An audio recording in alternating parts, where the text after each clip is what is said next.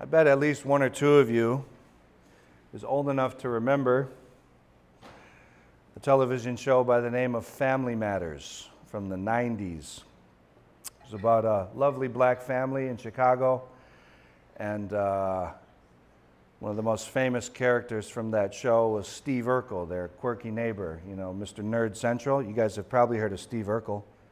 Raise your hands. You heard of Steve Urkel. All right, we good. Yep. Okay, Family Matters. So in that show, what I remember is the family, and that's what the show's about, stuff dealing with the family. It's a good show. But they'll be doing their thing in their household, and Steve Urkel will just bust in there at random times, whatever, and interrupt what they're doing with his shenanigans, and not very edifying shenanigans. But Paul's going to do something like that today, though. Paul wants to talk about the family and the household, and he's going to let himself in as an apostle of Christ into our homes and into our workplaces, and he's going to have a look around, and he's going to be raining on our party today. All right, the Apostle Paul. The Family Matters, the name of that show, has two meanings. It's a double entendre. Of course, it's dealing with the things of the family, so it's the matters of the family, and that's what Paul's dealing with here. But also, it's saying that family matters, or family is important, and we can say both about this text.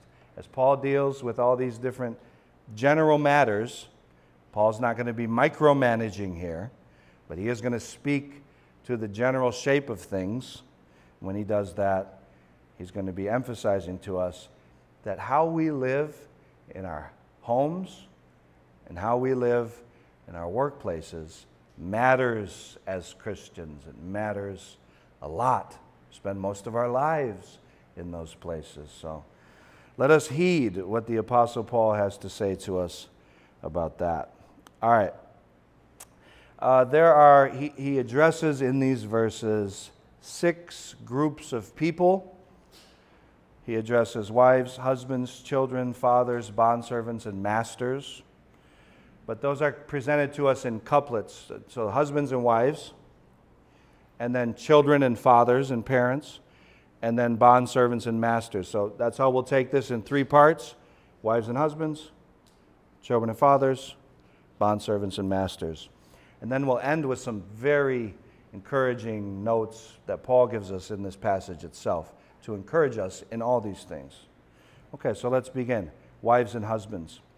In verse 18, Paul deals with wives. In verse 19, he deals with husbands. Before we get into this, I wanted to give a little bit of background information on this. When you go back to the very beginning of the Bible, and our first parents, Adam and Eve, fell into sin, what happened is the curse entered into our world. And so everything in our world now changed after sin happened. Things now die, decay happens. This whole world is subjected to a level of chaos and uncertainty, and death can come for any one of us at any time now because of sin. Anyway, when God walks Adam and Eve and the serpent through the curses, he tells Eve that something's going to happen between her and her husband because of sin. So Adam was created first as the head of the wife, and Eve was created as Adam's helper to come alongside him and follow him. And Adam was to care for Eve and love her like a tender shepherd, not ruling over Eve, but leading her as her loving leader. And Eve is to come alongside her husband and serve him in God's calling and serve him in the household and show him the honor and respect as the head of the household. This was God's original design. And in the garden, that quickly went right down the drain. The serpent, when he attacked Eve, not Adam. He usurped the authority structure God had given there instead of stepping to Adam. So he went to Eve, and Adam didn't do his job, step in there and protect his wife. So Eve was deceived, and then Adam just went along with it. When that happened, terrible things happened. I mean, amazing things happened, because the first thing God did was promise the gospel. He said that one day a child or son of Eve would come and save people from what had just happened. He would undo the works of the serpent. But when he turns to Eve, he tells her that her relationship with her husband now was going to be thrown into chaos. He says to her there that your desire will be for your husband, and he shall rule over you. This was a pronouncement of a curse. It was an undoing of the natural order of the way that God made Adam and Eve. So the whole thing is thrown into chaos because of sin. It's two parts there. He talks about how Eve will see her husband and how Adam will see his wife. With Eve, he says, your desire will be for your husband. What does that mean? That sounds like a good thing, you know. That's what every man wishes. You know, he meets the love of his life, and that's all he wants, that she'll desire him. Well, that's not what it means. If you guys are familiar with what happens next after Adam and Eve are kicked out of the garden and they have their children, that their sons, that Abel is killed by Cain, that their sons, one kills the other. And God knew that Cain was going to kill Abel, and God spoke to Cain and said that sin was crouching at his door, and its desire was to master him, but he must rule over it. Sin desired to take over Cain's life, just like sin desires to take over our lives. Well, interestingly, it is the exact same Hebrew expression that sin desires to master you, and that your desire shall be for your husband, to master him. So, with the fall comes this desire in the woman to control her man, to master him, and to rule over him, and to control the things he does and the things he thinks and the things he says and the things he's into. That came because of sin. And no matter how godly and advanced you are in holiness, women and wives, that tendency is still within you. And that comes from the fall, and it comes from the curse, that the desire to control. And then what he says about the man is that he shall rule over you. That was not the original design. That because of the fall now, men, instead of leading gently, instead of denying yourself to lead your wife and doing everything that you can to serve her and to treasure her, instead, now we have within us the desire to rule over our wives. And as Paul's going to say here, to be harsh with them. So, this tragedy happened to the family in the fall. And when Paul speaks to this through the gospel now, he speaks directly to these two things in these verses here. With the wives, he addresses them in the redemption of the gospel to cast off that sinful self, to put off that old self that wishes to control the husband. And then he turns to husbands and tells them to put off that old self that wishes to be harsh with your wife, not to love and treasure her, but to rule over her and domineer her and tell her what to do and be a jerk. And we have this within us. So, but the gospel comes and it sweetly begins, slowly but surely, to change these things. Okay, just a bit of background there. Let's get to our verses now. Okay, so wives, you're up first. Sorry, ladies. Try to pull no punches here. The Apostle Paul certainly does not. Wives, submit to your husbands as is fitting in the Lord. Now, the word submit here is pretty interesting. In the Greek, it means submit. Now, in a couple of verses, Paul's going to tell children to obey their parents. He's going to tell bondservants or employees, we're going to get into, to obey their masters and bosses. This is not the word for obey. It is the word for submission. And the idea that Paul's putting here is submit yourself to your husbands, is what he's saying. So he's encouraging the women to take on this mentality, this mindset of putting yourself under the submission of your husband. It's not so much about specific things, and it's not about obedience as such here, but it is about the whole vibe of seeing your husband as the man that God has given you to lead you and to take care of you. to be that Prince Charming that none of us can really be. Your sinful husband, warts and all, you are called to submit to and follow him, to be his helper. These are all very plain Bible words that Paul and Moses use about these things. He gives, what does it mean to submit to your husbands here? Well, it's really something that is fitting. Notice what he says, as is fitting in the Lord. That means that it's just right. It's right. It's in the proper place. It connects like a puzzle piece, exactly how it's supposed to. It's right in the Lord. It's fitting. What does this mean? Well, the Lord here is Jesus. When in the New Testament, most of the time, the Lord, we're talking about Jesus here. Christ, it's fitting in Christ.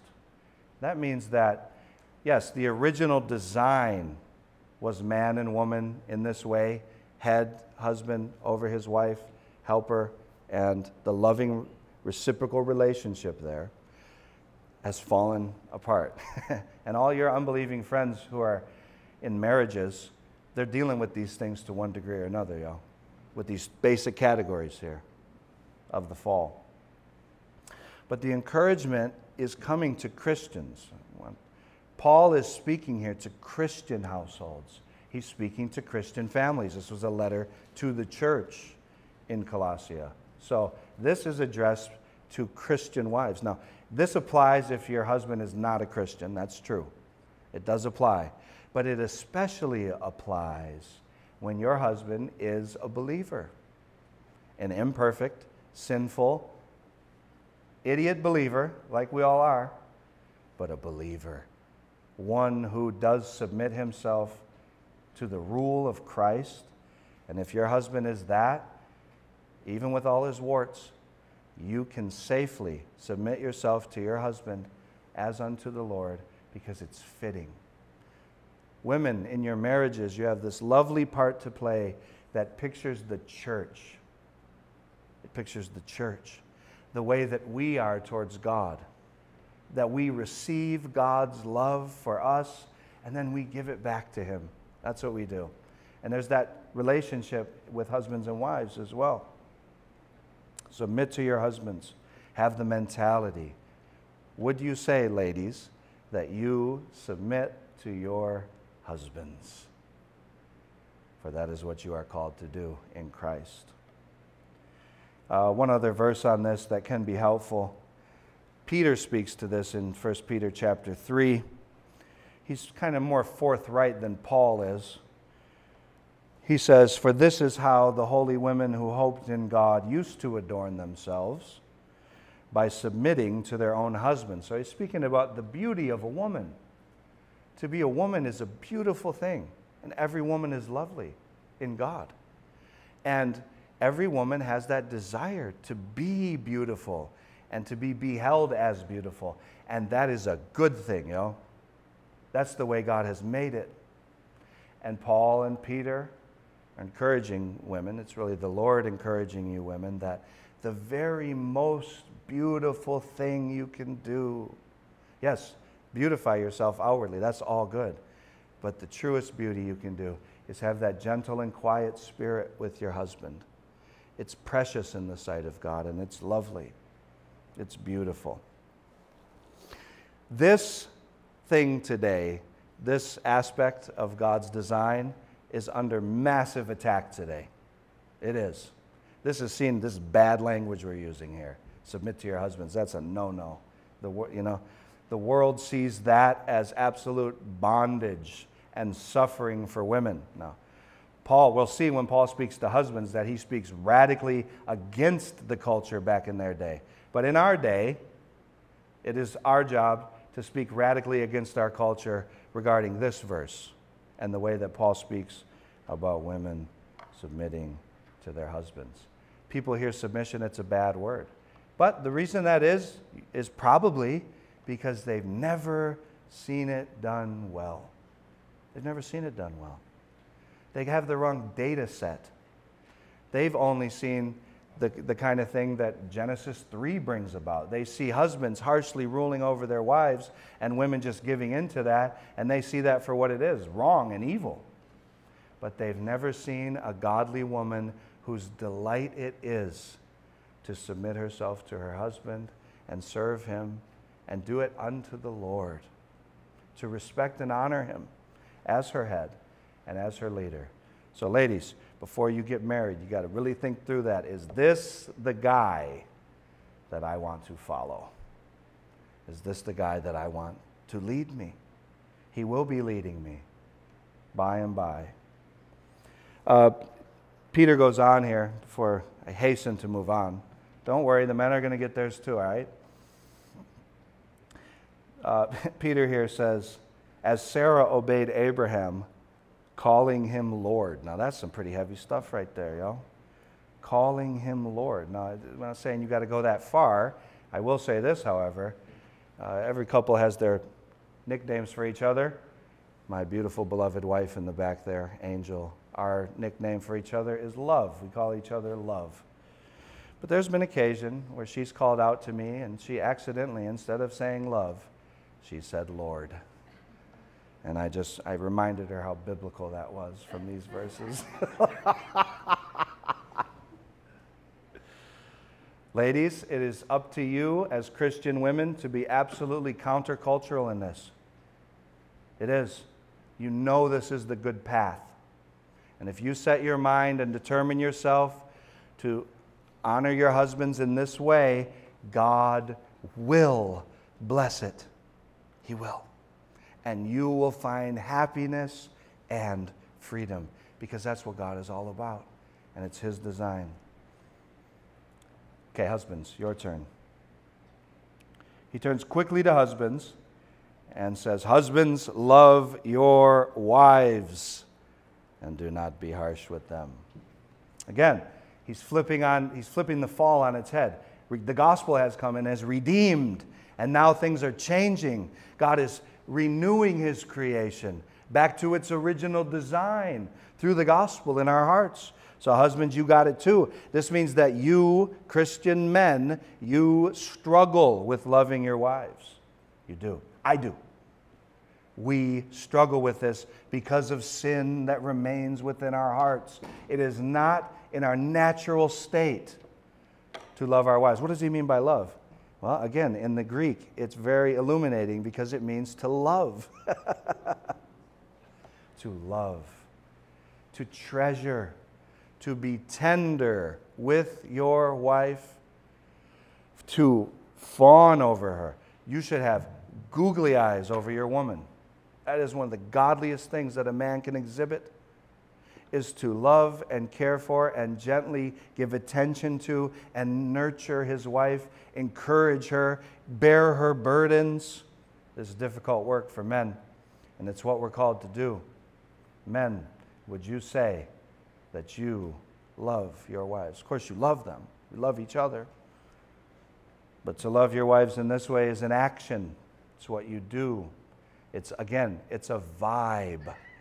Does your wife feel that you love her, that you care for her, that she can get through to you? That's what Paul's calling us to be. And he says, do not be harsh with them. Now that's a great warning for us husbands. That means we struggle with this. It's within our hearts to be harsh. Even the gentlest and quietest among us, we will go there naturally. We will become easily frustrated with our wives. And that is the fall, and that is the curse at work within us. And may God kill it. Because we're going to do that if we're not careful. And if we're not intentional, we will do that. We have done that. We will do that. Even if your wife does not submit to you, even if that's not the vibe, even if you have not done what you can to set the tone in your marriage, to lead well and win your wife's trust in those things, it doesn't matter. You still do this. You still love your wife. You still treasure her. You're still gentle and kind to her. And you do not be harsh with her. Peter, again, has something that helps us with this. When he turns to husbands in 1 Peter chapter 3, he says, Husbands, live with your wives in an understanding way. In an understanding way. This means that when we're harsh with our wives or when we're frustrated with them, that comes from a place of we're not hearing them. We're not understanding their perspective. And Peter does say there, as the weaker vessel, to honor her as the weaker vessel. Now, women are strong. Mothers are strong. Of course. But what does Paul mean by the weaker vessel there? Women are more delicate than men in the most beauteous way. Women are delicate like a flower is delicate. The delicacy of a flower is something that gives it its beauty. You women are strong. You're strong in Christ. You're strong in life. You're strong in the workplace even. You're strong at home with your kids. You are that. But in that, all that is to remember, for husbands, that your wife is something to be handled with care and gentleness. Do not be harsh with them. What does that mean for husbands? I mean, it means don't make promises that you can't keep. Don't be neglecting your wife and letting her down on a regular basis. Don't be doing that stuff because you'll cause her to become bitter towards you. Cannot do that. May the Lord help us. Both husbands and wives, we probably have work to do here in repenting to each other. Again, this is the standard that Paul calls us to in the gospel, and it matters greatly. But there's encouragement here. Husbands and wives in Christ, there's a new principle at work. There's a new power at work in both of your hearts. The new creation power of the gospel. You love each other and you grow in your love for one another. And as you repent of these things and seek to do them better, you can help each other, forgive each other as you seek repentance and mercy from each other. Do it and encourage one another on. May the Lord bless that. Okay, I got to keep moving. Next, children, you're up. Kids, you listening? All the children. I see that we were missing a few kids. KD's not here. I'm really hoping to let him have it here. Children, this is not hard to understand. Children, obey your parents in everything. In everything. Now, obey here, again, so insightful, the Greek means to obey. It means to follow instructions. To follow instructions. That's what Paul tells children to do. That is your job, children. Now, you kids have probably heard of the 10 Commandments, very important rules from God. He gives 10 of them. The first 4 teach us how to worship God. And the last 6 teach us how to live with other people. And the very first one of that second list is, children, honor your father and mother. It is a foundational piece. It's your, listen kids, your number one job. Number one job. You guys are going to school. That's part of what you do as children, all that. But the number one overarching job you have is to obey your parents and follow their instructions. Now, if you're here today, that means that your parents are Christians. So you lucked out. God is not calling children to obey evil parents if they tell them to do evil things. But you here today have been blessed because you don't have unbelieving parents. You have Christian parents. They're not perfect. None of us are perfect as parents. But we do love God and seek to teach you about Him.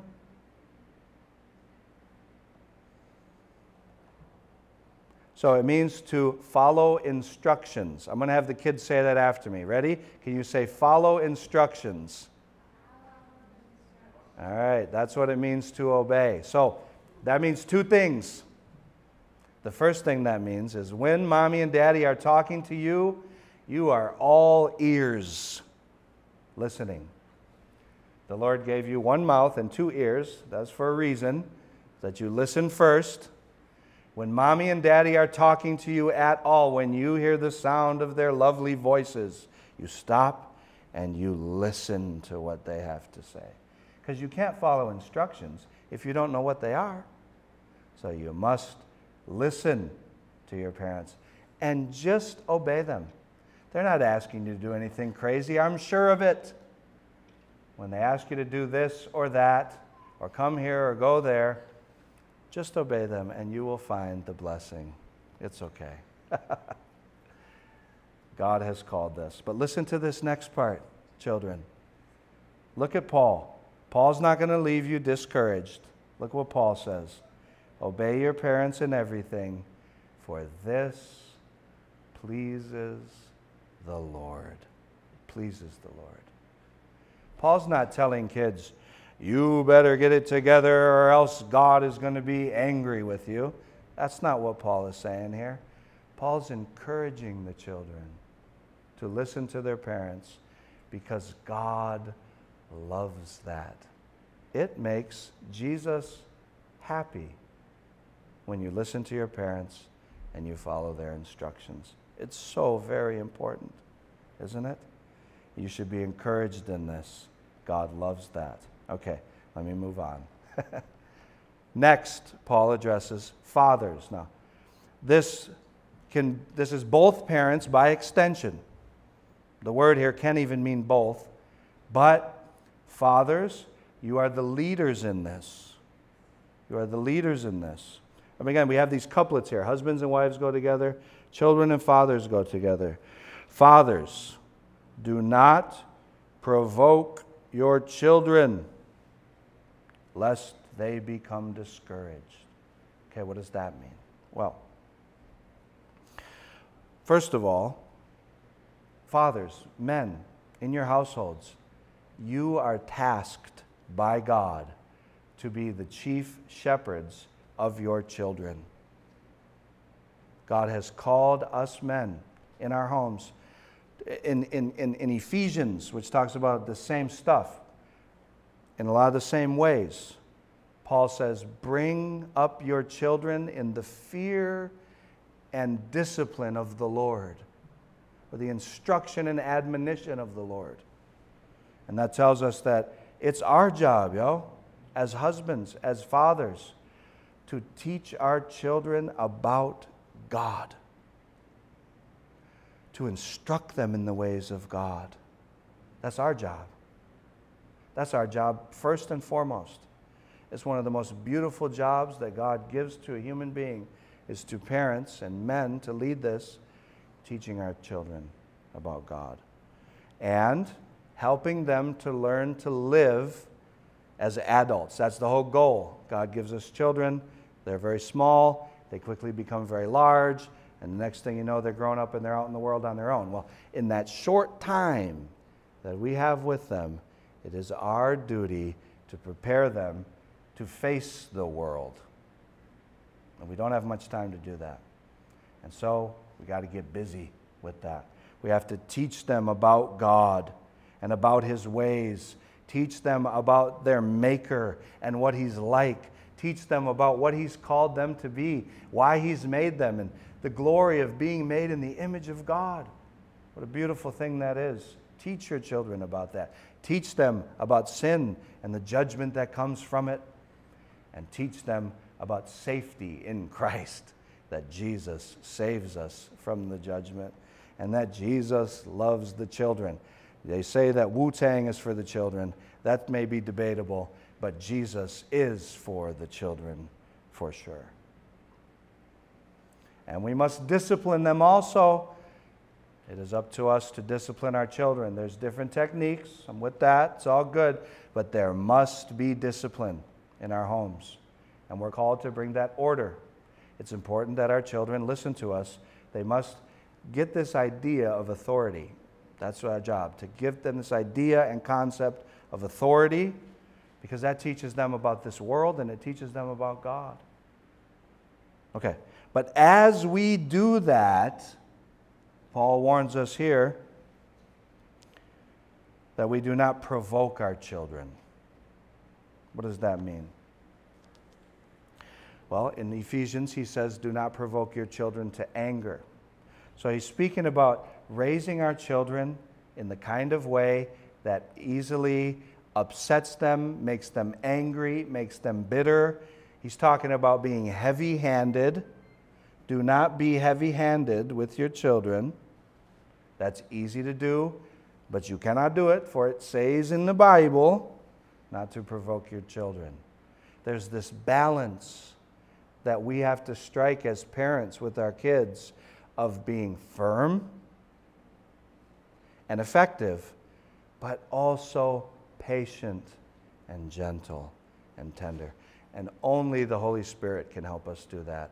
Only by relying on Christ day in and day out can we begin to reflect that to our children. This also means be consistent with your children. So, if you have rules in the house, which I'm sure you do, and children, you know the rules in your home, fathers and moms, be consistent with those rules. Don't just enforce them one day if you're feeling like it, and another day you just want to give them a break, so you don't enforce them. That's confusing to children. It can be very confusing. If one day they get in trouble for something and the next day they don't, that's easy to do. But we have to work hard to be consistent, because if we're inconsistent and they get disciplined one day, when yesterday they did it and it was fine, and now we're coming with the wrath and fury the next day, they're going to be confused and upset. So we have to be consistent. We have to be gentle. A wise man once told me, always with your children, always, if you have to err on the side of grace with your kids. Always. I have spoken harshly to my children. I've been inconsistent with my children.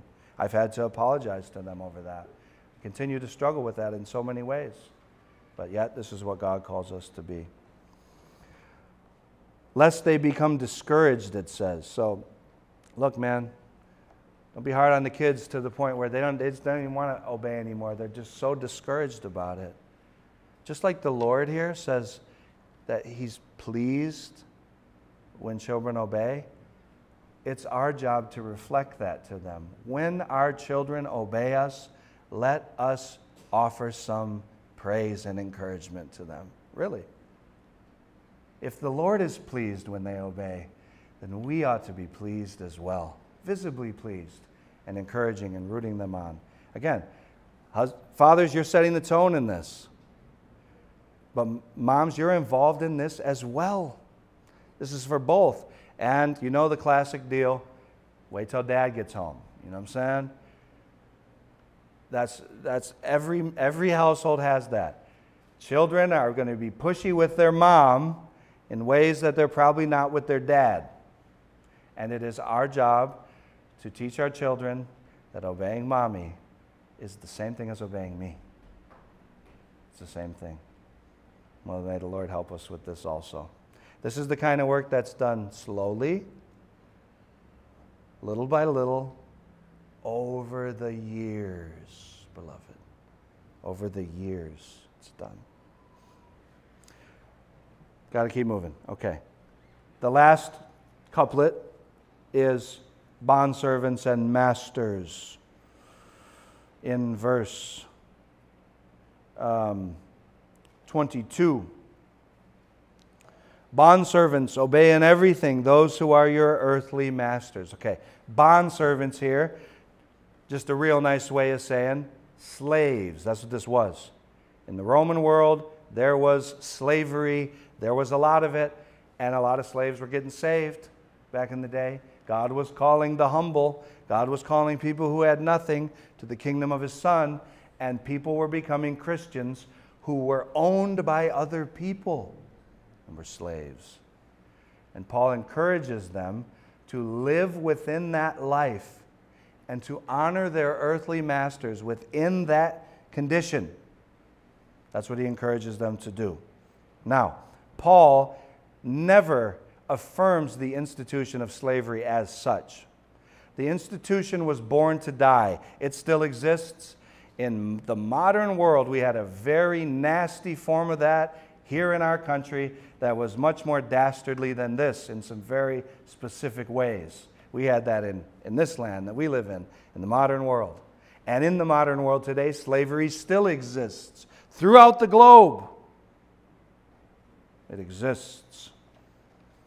But God does not approve of this institution. This, unlike husbands and wives and parents and children, this was not part of the original design for us.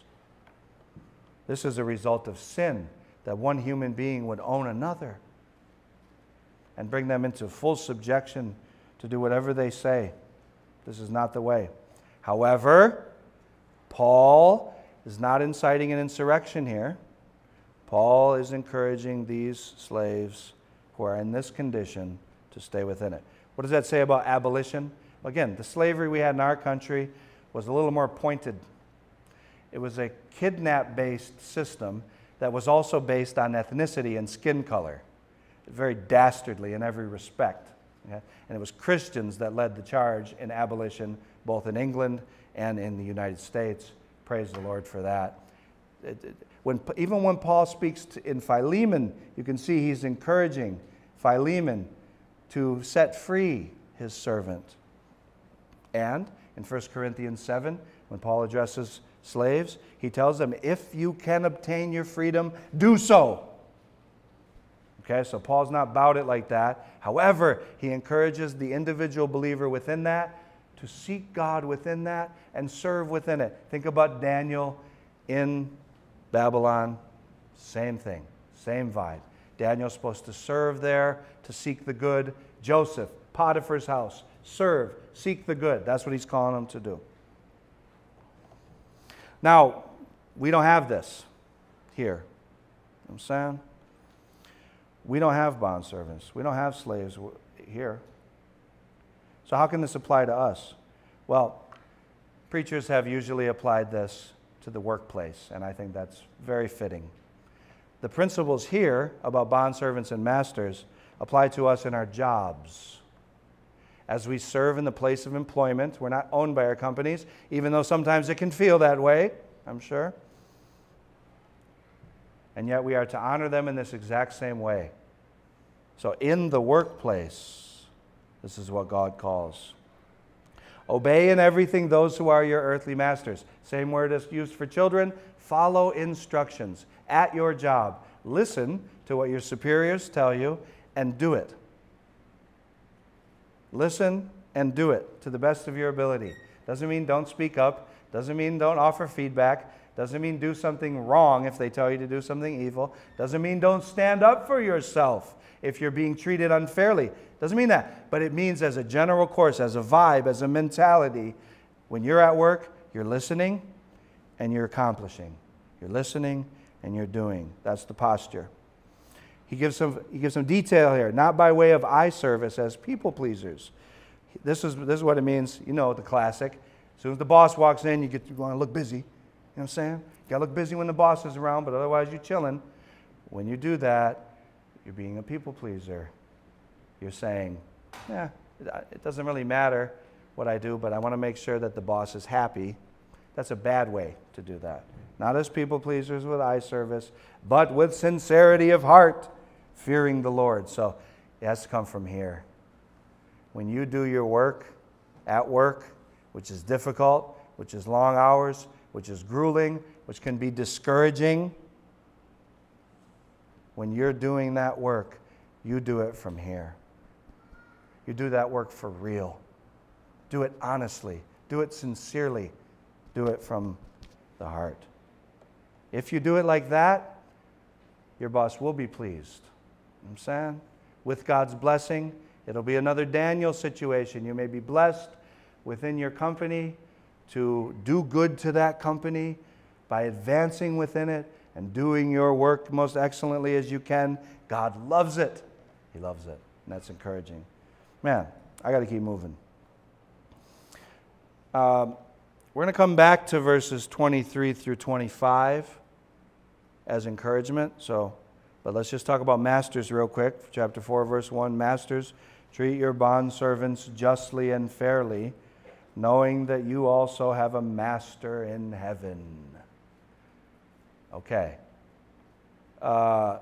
Wish we'd applied this one to the slave masters in America. Wasn't quite done that way, interestingly. They forgot this verse.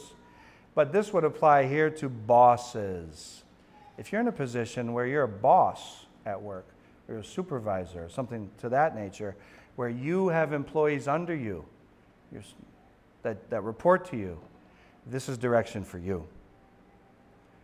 Treat those who are under your care and direction at work justly and fairly. Remember that, to always be just and fair. It's the same thing with our kids at home. That's what we want to be. We want to be fair. We want to be just. In the workplace, if there's people who report to you, treat them fairly. Do everything that you can so that they even feel that they're treated fairly. You do that, that's gospel witness right there. That adorns the gospel. Knowing that you also have a master in heaven, never, ever let any position of authority that you have go to your head where you forget that there's a real boss upstairs. God is the Lord of all. None of us are in any real position of authority. And that applies to all the things we've seen in this passage. Let us never forget. Okay, that's some heavy stuff, isn't it? It's uncomfortable. It's convicting. It's real. And we need to feel what Paul says here as he says it. He lays it on us, okay? But he doesn't leave us without some encouragement, and that's what we're going to end with here. Verses 23 through 25, he gives us some sweet encouragements. I'm going to call it the spirit and the splendor of these things, the way that we approach these things. Okay, when Paul says what he says in these verses, he's talking to bondservants. So for y'all, this is instruction for the workplace. But this also applies to all the other things as well. To wives and husbands, to children and parents. It applies also. So hear it in that regard. Everything he just said. Ready? Whatever you do, work heartily as for the Lord and not for men. Whatever you do.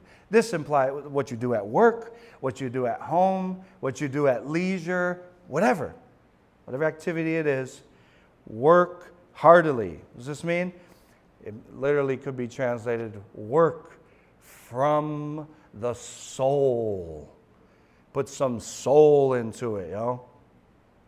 Put some care and craft and feeling into what you do. It's hard to do, but we're called to do it. How do we do this? As for the Lord and not for men. Remember Jesus? Paul's been telling us all about him in this book. Christ this, Christ that, Christ everything, everywhere, ruling over all. Christ, our glory, our treasure. Christ, our Lord, our Savior. Christ. Same thing here. Christ. Do it for him. Do whatever you do for him. Do it for Jesus. If you do it for Jesus who loved you and died for your sins, you'll find it much easier to do. Wives, submit to your husbands, but do it for Christ. Husbands, love your wives and do not be harsh with them. Do that for Christ. Not just for them, for Christ. You have to do it for Christ. Children, obey your parents, not just because it's the right thing to do. Do it for Jesus who loves you. Do it for him. Fathers and mothers, raise your children, discipline them, be consistent with them. Take all the time that's needed to really instruct them and help them understand for the short time you have them. Do that for Jesus. It's for him.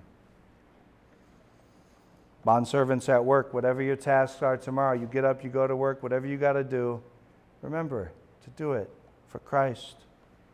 And if you're overseeing those under you at work, lead them for Christ.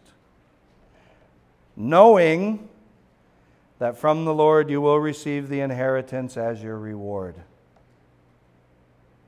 Remember Willy Wonka? when Charlie Bucket successfully won what he thought was a lifetime supply of chocolate, which would be good enough, don't you say?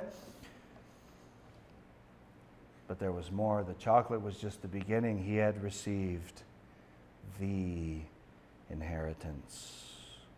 He was receiving everything.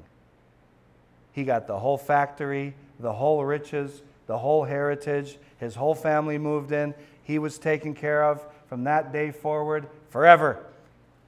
And the lifetime supply of chocolate. When Paul says here, you will receive the inheritance as your reward, what inheritance is he talking about? Everything. Everything. That is what's coming to us in Christ. And as we serve Jesus in this life in these different ways, trusting Him, being forgiven by Him when we fall short, encouraging each other in these things, as we do it, we will receive the inheritance, beloved. Everything. You are serving the Lord Christ. For the wrongdoer will be paid back for the wrong he has done, and there's no partiality. Okay. So just to review, Paul calls wives to submit to your husbands. He calls husbands to love your wives. He calls children to obey your parents in everything. He calls fathers and mothers to not provoke your children, but to lead them gently that they not be discouraged. Bondservants and employees at work calls us to work heartily, to do what we do well, to do it for God. And masters or bosses to lead well, justly, and fairly. Christ has purchased all of this. He died for our sins, and He died to give us the grace to grow in this. We grow in this, beloved. We become truly countercultural in every way. We become something different that the world has never seen. And may God bless it to us. Let's pray. Father, I pray that You would bless these words and that You'd help us to walk in these things. Convict us where we fall short and encourage us that we might move forward and try again. And when we fall, to get back up and try again. Bless our families, bless our marriages, bless our children, bless our work, bless our church. We pray in Jesus' name. Amen.